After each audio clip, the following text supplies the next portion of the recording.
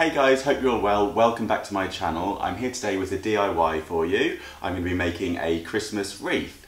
Everything that I'm going to be using is stuff that I've sourced out and about, so it hasn't cost me anything. The only things that you're going to need are a pair of secateurs to do the cutting and some wire to hold everything together. So let's get cracking. Okay, so let's start with the base of the wreath. So what I'm using for this is this willow. So I've just gone and cut this from a weeping willow tree.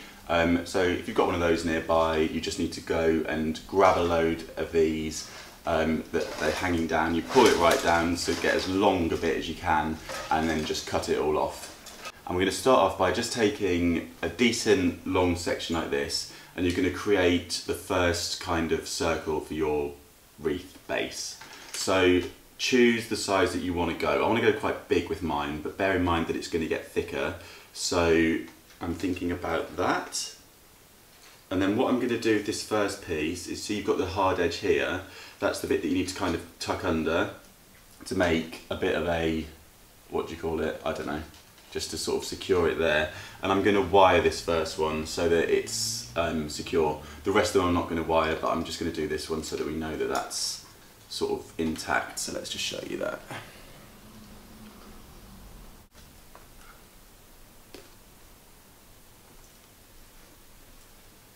Okay, and then I'm just going to take the remaining bit and just wrap it around.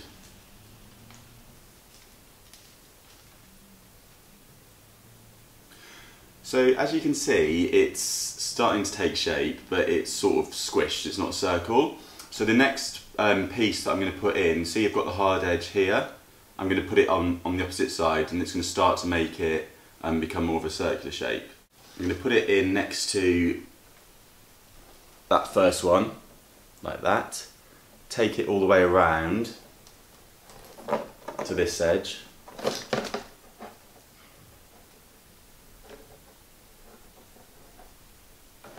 And then we're gonna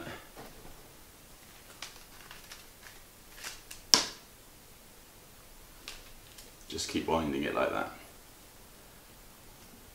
So next strand, show that again. So start off with matching the one that you just put in. So shove it in like that, so it's matching. That makes sense. So you've got both bits sticking out, and then just bring it around a quarter way. Start that one off there. And then we're just going to go the same again, just keep winding it around. If you reach through it, like that, reach through and pull the things through towards you. Okay, I'm not going to lie guys, already this is way more difficult than I thought it was going to be. Oh well, we'll persevere. Can you tell that I've never done this before? Starting to take shape, I think. It's getting a bit thicker now. I've somehow managed to get a piece attached from over here. Right, there we go. This does require perseverance. I mean, to be honest, I think you could probably stop there and hang that on your door with a bit of something added to it. You could tie a ribbon around that, I reckon, and whack it on your door. I might just do that. As you're doing it, try to keep bending it back into a circle so that it starts to, yeah, that's better. Create a circular shape. Circular, do you reckon? By the way, there are some videos on YouTube specifically to do this section. So if you found my demonstration not very good, because I don't know if I'm showing you right, then do check those out. Just type in willow wreath base and you can have a look at those to get maybe a better idea. Because there's some people out there that have got their technique. I actually forgot I was filming a video for a second then. I was concentrating so much, I was like, hello, sorry, I hope you're bearing with me. So this bit's nearly done, so I've probably done 20 odd of these willow branches, just keeping on wrapping them around. And yeah, as you can see, I think it's looking quite decent now. It's starting to take shape. I'm feeling hopeful. What I should have done is made some mulled wine or something while I'm doing this. I think it might make it more pleasurable. Instead I've got a coffee. Or Bailey's would have been quite nice. A little glass of Prosecco.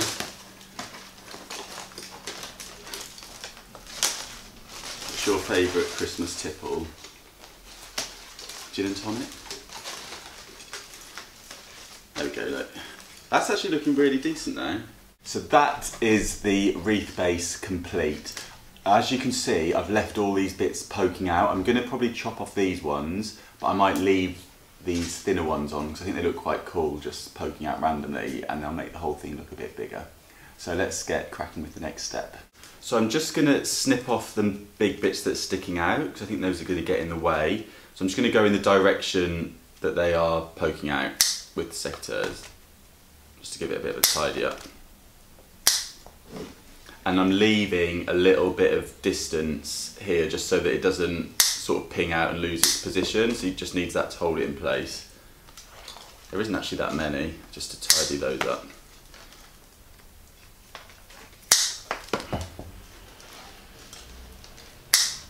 There we go. So now I've got the wreath all tidied up a little bit, and the next step is to start adding some moss. So I've just gone out and picked this off a wall. It was literally just growing on a wall. I was in the countryside, so took the opportunity to collect some moss. So what I've realised is that you probably do need one more thing, and that is some kind of wire that you can wind around it, which I don't have, so I'm using dental floss. So I'm just going to go pack it on and pull that round really tightly so you can't see it.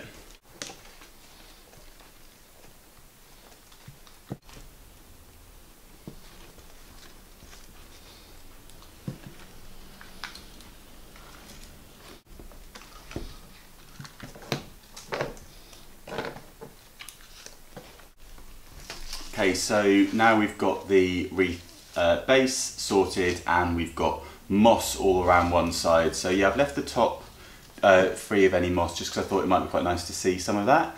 So you can kind of see how it's constructed.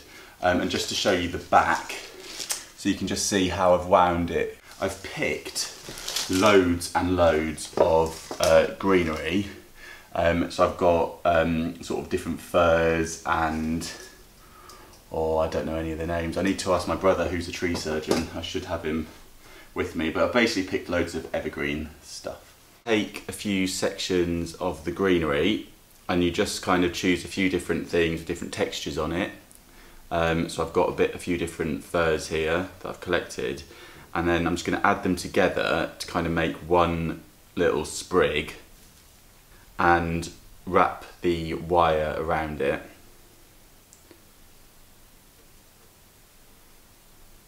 And then that is ready to go on, so you just need to poke the wire through and find a position for that to stick out. And then I'm going to keep going all the way around till most of this section's full.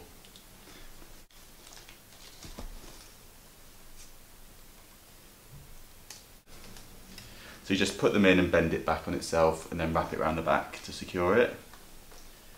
As I'm going as well, I'm trying to go in to the circle as well as out, if that makes sense, so that it starts to fill out the shape a bit more. I swear the guys in the videos that I watched making these made it look a whole lot easier than it has been. I mean, it hasn't been really difficult, but they just seem to glide through it without getting twigs in their eyes and, I don't know, splinters and rubbish everywhere. Like, you should see the state of my lounge. Okay, the other thing I got was some ivy that's just sort of already on the vine, like ivy comes any other way, but you know what I'm saying. Just go around the top section, poke it in, and just add that. Sorry, can you see? And I think this might be just quite good to disguise any of the little joins where the wires are on there.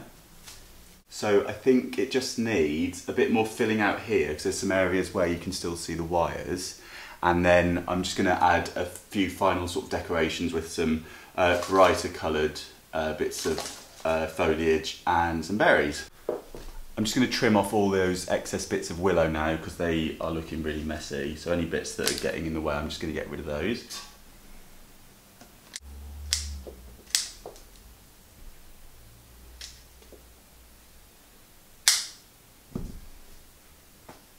So actually snipping off those bits is probably the most satisfying part of the entire process. I'm at the stage now where I'm just trying to poke bits in rather than wiring them, because I don't want any wire to show. So I'm just trying to sort of like fill in any gaps by just prodding it into any wire that's already there, or any sort of little holes that I can work it into. Just going in with some individual hawthorn berries now, which I think look quite festive. I'm just poking them in and they seem to sort of find something to cling onto. And they've actually got little, I was going to say claws, thorns that kind of, once you've poked it in, they kind of go back on themselves and grip. Next thing I'm going to add is these stems. I don't know what these are either. I think they're kind of ivy. I see them everywhere, but they look, I think the head bits look quite cool. Okay, I think I'm nearly finished. I think the last thing I'm going to do is just add some sort of really nice pieces along the front here. Just trying to weave it in as well as I can without using wire, but I think I just might need to use one piece. I'm just going to fold it over like a hairpin and just push it through.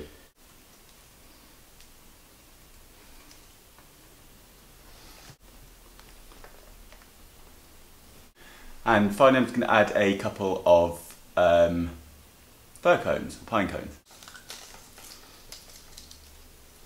So there we have it guys, that's the finished wreath. I hope that's inspired some of you guys to have a go yourselves, to make your own. If you do, please let me know how you get on in the comments below, or tag your pictures. And yeah, I'm going to hang this on my front door now, so I'll show you a quick shot of how it's looking out there.